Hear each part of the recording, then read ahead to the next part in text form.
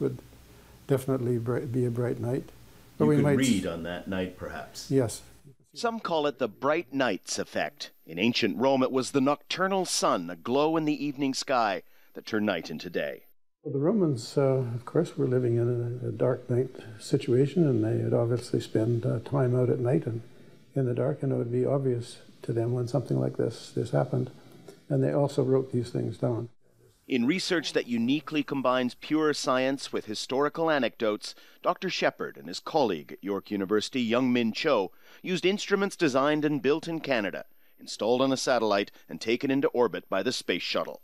What they call air glow is a coming together of high-energy waves from the Earth's surface with winds in the upper atmosphere.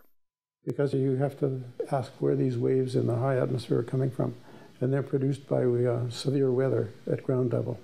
So the origin is really on the ground, and you have these waves propagating up, and they produce these other waves in the high atmosphere. That's why climate change that produces more disruptive weather could actually mean more bright nights. The trouble is, we can't see them anymore.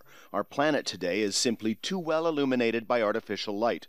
Dr. Shepard says we've lost touch with what was once an awe-inspiring phenomenon. It's like losing animal species and whatever, and it will be history in the sense that you'll only be able to look back on records of it.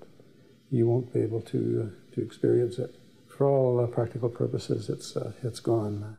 Technology and prosperity may have eclipsed the nocturnal sun of the Romans, but at least, thanks to two Canadian scientists, we know how in earlier, darker times, night could become day.